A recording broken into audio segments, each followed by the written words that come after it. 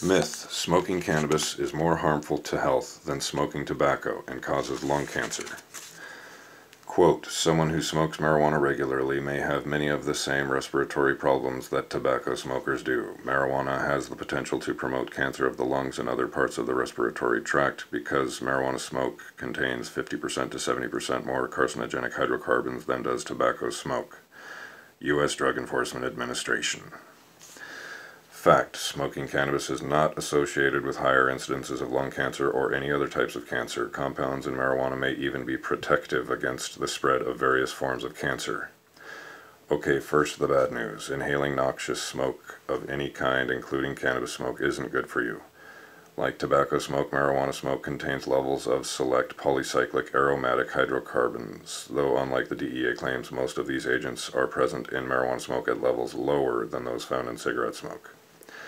Now for the good news. Cannabis consumers can greatly reduce or eliminate their consumption of most, if not all, of these unwanted elements by engaging in vaporization rather than smoking.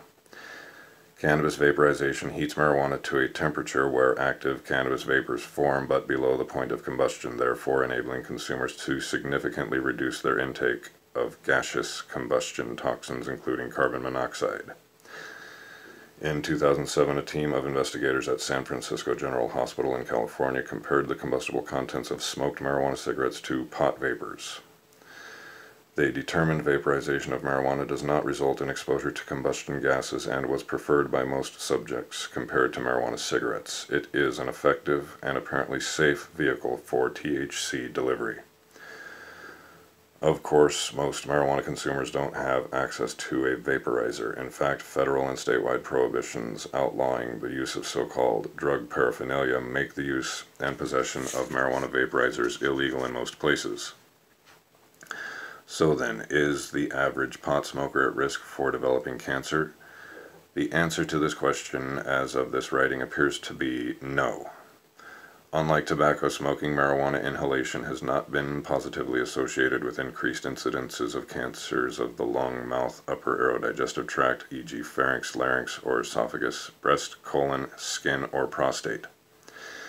In 2006, the results of the largest case-controlled study ever to investigate the respiratory effects of marijuana smoking reported that pot use was not associated with lung-related cancers, even among subjects who reported smoking more than 22,000 joints over their lifetime.